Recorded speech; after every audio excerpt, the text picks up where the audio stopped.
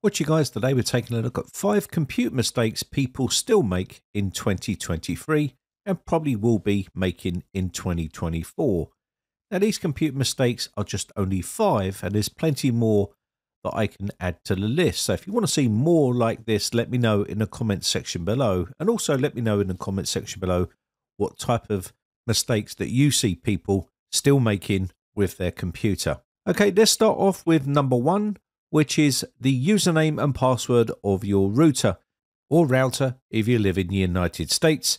But basically, by not changing your username and password, whether you've purchased a router for yourself or whether you're using one from your ISP, it's important that you change the username and password of your router when you're using the device for the first time. And the reason why is because most people will know what the default username and password are for these particular routers or routers.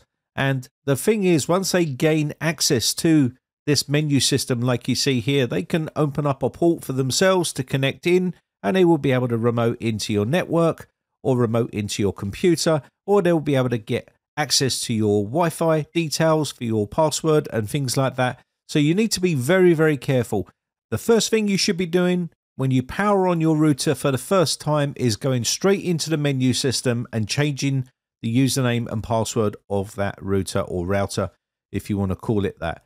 Next up is changing the wireless details, changing the wireless SSID and the security password that they will require to gain access to your Wi-Fi. Now, this is important also because obviously the default ones are pretty much well known. Now, let me show you a website which you can access, which will give you the default login details for all of the manufacturers that you see here for routers or routers. And you can see here, you can go through this list and click on them, and it will tell you what the default IP address is and what the username is and what the password is to gain access. And it's quite scary to think that so many people just leave this on as default.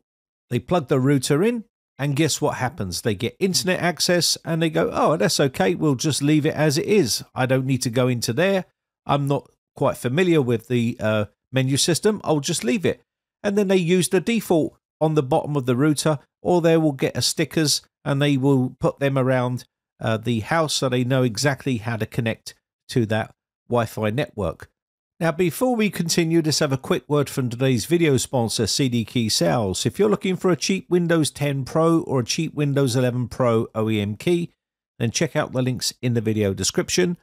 You can create an account over there and then basically use my promo code capital B, capital R 09 and apply this to your order and get a 30% discount over the Christmas period. Now, once you submit your order, you can pay by PayPal and they will then send you your key, and you'll be able to activate your version of Windows and remove that annoying watermark that you may be seeing down on the bottom right hand corner of the screen. So let's now get back to the tutorial, moving on to number 3, which is firmware updates. Now, some people get a bit frightened with firmware updates, but when you're running a router or router, it's important to keep that firmware updated because this is going to patch a lot of security flaws that have been found by the company, and also add new features to your router or router.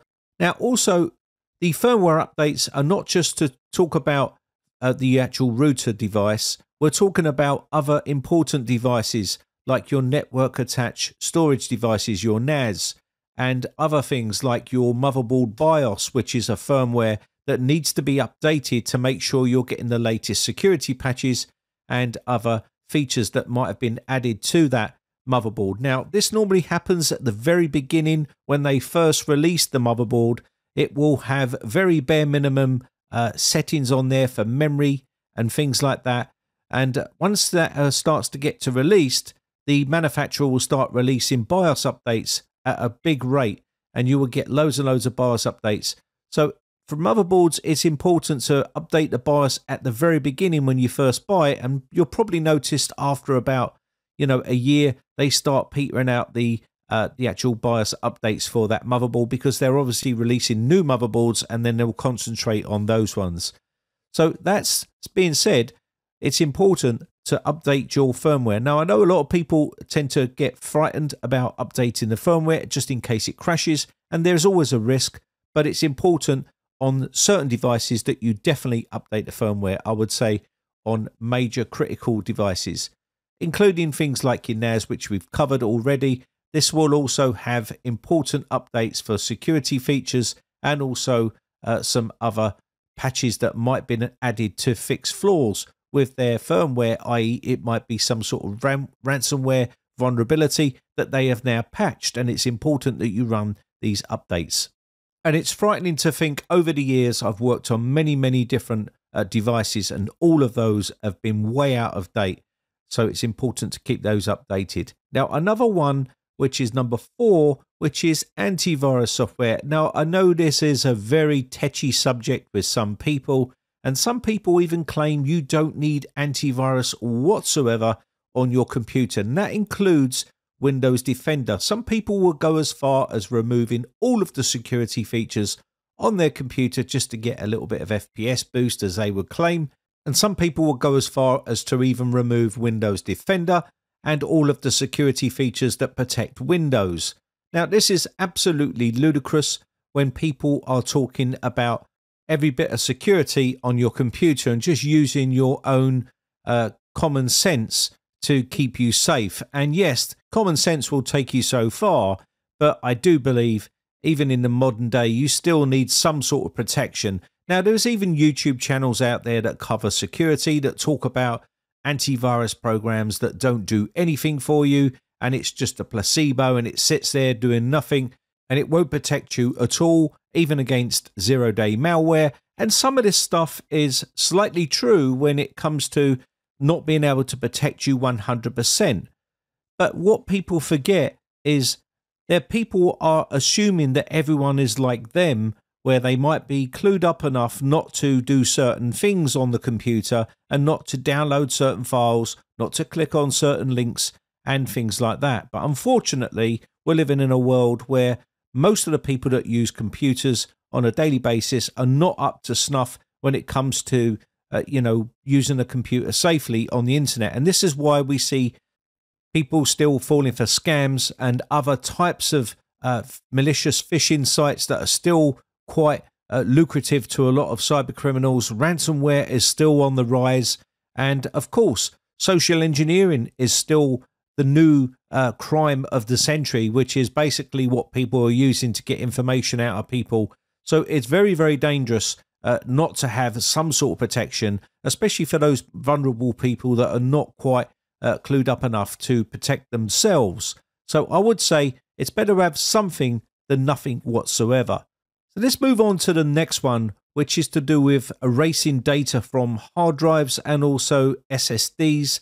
It's important in 2023 and even 2024 that we actually erase data correctly on our drives. I've seen so many drives with data which is easily recoverable, and I've been working on old systems before where we're doing drive sanitation and things like that, and I've seen all sorts of stuff that we can recover on them drives: email addresses, personal information, photographs, you name it, and they haven't erased those drives correctly before selling those computers on, or even giving those computers away for recycling purposes. And it's important that when you're doing this, you need to either remove the drives and have them destroyed correctly, or you need to destroy them yourselves. And it's important that you do this, because if you don't do this, then it's quite easy to recover data from hard drives. By just using a quick format on that computer is not going to remove any data on there. And it's quite easy to recover data on SSDs as well, because we don't use DBAN and things like that on SSDs and devices like that. We have to use different methods. So it's important that you learn and understand how to secure erase all the data on your hard drives and on your SSDs. And I've made quite a few videos on that, so you can check those out on my channel, and this will help you to securely erase data on your drives before you either sell them on eBay or before you give them away for recycle or some sort of refurbished computer. It's important that you do that, because if you don't do that and you've got information on there like emails or even personal information like your passwords and things like that, this is going to be quite easy to get hold of for people. And once they get this information, they can profile you and cause a lot of problems for you. So it's important that you erase all of this information correctly using the correct methods. And this is why I always say to people, never buy used hard drives on eBay or any other site, because this stuff could have all sorts of information on it from the previous owners, and it's now your responsibility, and you've got that hard drive. It's important that you securely erase all of that information before you even put that drive to use. And again, another one, which is another common problem I see, is people clicking on everything that they get sent to them by their phone or by email or by links in their DMs on Discord. And there's so many people that fall for this particular type of thing. And it's so simple. It doesn't have to be parcels that are getting delivered to you that have missed delivery, or it could be any type of scam that someone is trying to get you to click on something.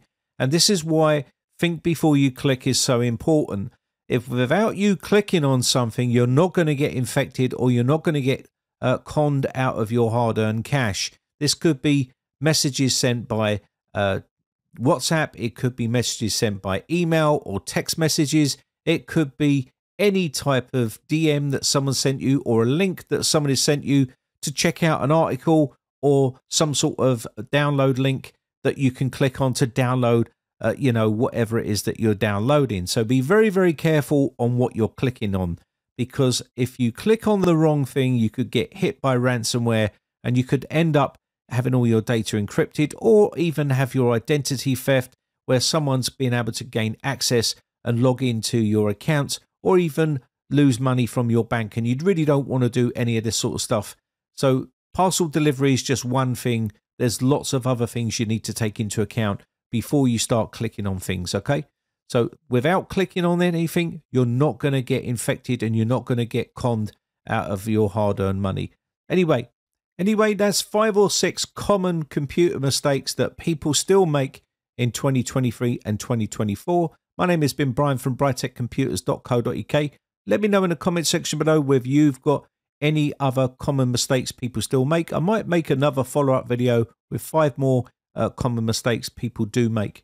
Anyway, but that said, I want to just say a quick shout out to all my YouTube members. I really do appreciate the support. I shall catch you in the very next video, or I'll see you on the Discord server for chat. Bye for now.